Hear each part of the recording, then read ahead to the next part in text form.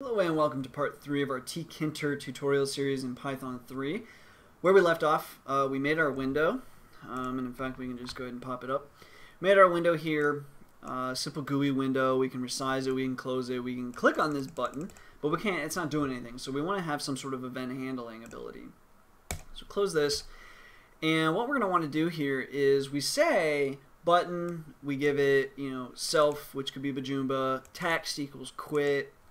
But then there's another parameter here that we can add in, and we can say command. And basically what command is what do we want to happen, right? When someone clicks on this button, when this button is like activated, what do we want to happen? Well, what we might want to happen is the following. So self dot, and then we're going to call it client underscore exit. Okay. Now client exit actually has no doesn't exist yet, so that's not something that's built into Tkinter or anything like that. So we define client exit, so it could have been called really anything we wanted. So now what we're going to do is the same, in our window class here. In our window class, we have all these functions and stuff. So now what we can do is we can come down here and we can define a new function. Now this function will say define client underscore exit. And then we'll say self, and we'll just leave the parameters for now. And just as a quick aside, I've been getting some comments on one of my other series entirely, and the comment was that we're referencing functions before they've been defined, and so some people have been having trouble because they're trying to reference it. It's like throwing an error saying this hasn't been defined yet, and you're trying to reference it, and so they're saying that in the code it's for a Pygame tutorial series, and in the code it's basically something like this, where we're referencing self.clientExit before we're actually at we're at client exit, right? So we're referencing this function before it even exists, and then we did it again up here, right? And we kept doing it.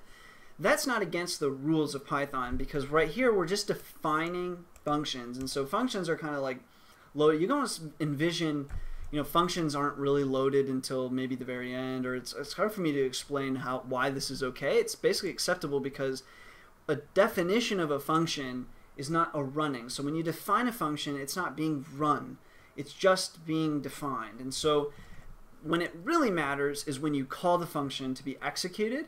It's gonna say, okay, as we load this function in, it's gonna tell Python's gonna be like, okay, so we've got this quit button, it's a button, when it's clicked we need to reference client exit.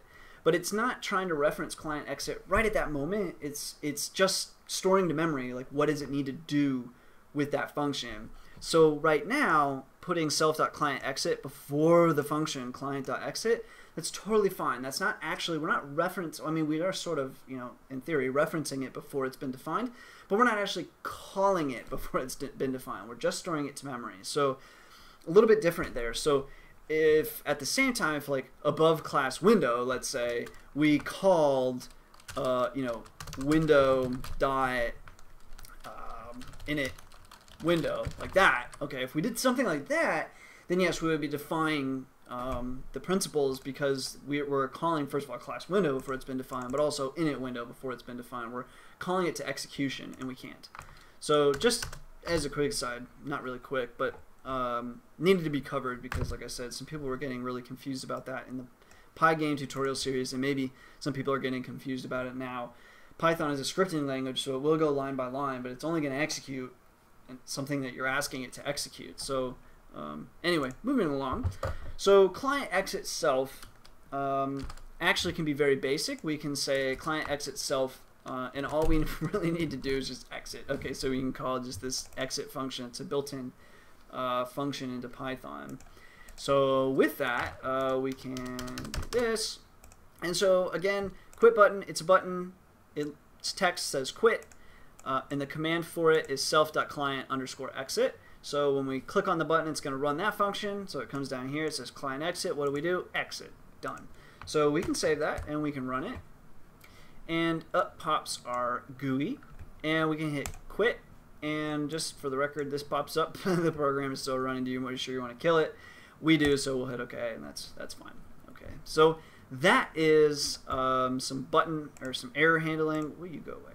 That is not error handling, event handling with Tkinter. Obviously, we can make this much more complex. So in this sense, all the button did was run client exit, and all client exit did was exit. Now you can kind of foresee in the future some of these buttons might do some more fancy things than just that.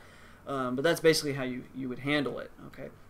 So if anybody has any questions or comments regarding this video, as far as maybe what I was talking, you can also talk about referencing it before it's been defined if you were still confused about that. But if anybody else has any questions about whatever, feel free to leave those below. As always, thanks for watching. Thanks for all the support and the subscriptions. And until next time.